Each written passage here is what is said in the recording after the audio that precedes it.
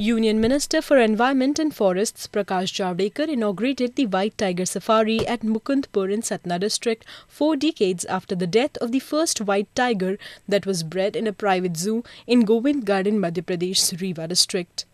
Madhya Pradesh Chief Minister Shivraj Chouhan said the safari would restore the glory of Vindhya region and it would generate employment avenues and boost tourism. अद्भुत है। विंध्य की जनता का, मध्य प्रदेश की जनता का एक सपना था जो आज पूरा हुआ है, साकार हुआ है। क्योंकि सफेद शेर दुनिया में अगर कहीं है तो वो यहीं से गए हैं। मोहन की संतति थे और पूरी जनता की इच्छा थी कि सफेद शेर फिर से लाया जाए। और आज हम लोग गदगद और प्रसन्न हैं कि सफेद शेर लाने का सपना साकार हो गया है। टूरिज्म का ये हिंदुस्तान का सबसे बड़ा केंद्र बनेगा। आगे हम और भी कोशिश करेंगे कि और व्हाइट टाइगर यहाँ आए और ये सफारी अद्भुत सफारी दुनिया की होगी।